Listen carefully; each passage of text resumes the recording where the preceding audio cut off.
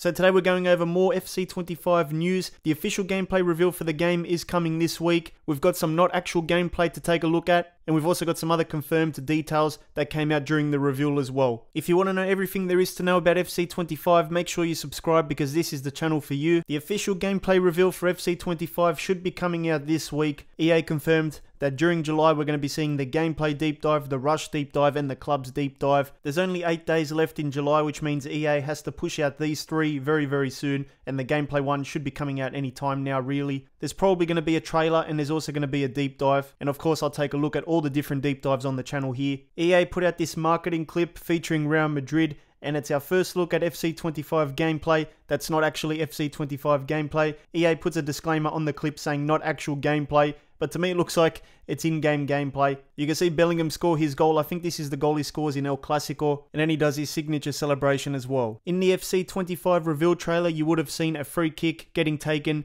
in the Galatasaray stadium. That is because Galatasaray and EA Sports now have a partnership until 2026. It says our fans can be excited about the joint activations and developments that will take place as part of the partnership. And through the trailer, we can see that EA did confirm that their stadium is going to be coming as a new one in the game this year. Fenerbahce was also another club that announced a partnership with EA Sports. They put out a little announcement trailer, which also included their stadium in some of the background scenes. So that's another new stadium coming to the game. In one of the FC25 promotional images, you can see fans in the stadium watching a PSG match, and there's one fan that actually has a PSG home kit on, and you can see the name of a player and number on the jersey as well. I'm not sure if that's going to be in the game, but it could mean that in the game you're now going to see fans wearing matchday jerseys with names and numbers on the back, which would be a nice little touch as well. The Argentina Football Association and EA Sports renew their license agreement for the Professional Football League. This commercial link sees the Professional League and all its clubs present in EA FC25 and also in EA FC Mobile. EA has become a sponsor of the LPF as an official sponsor during 2024 and 2025. This will lead to the fact that throughout the season,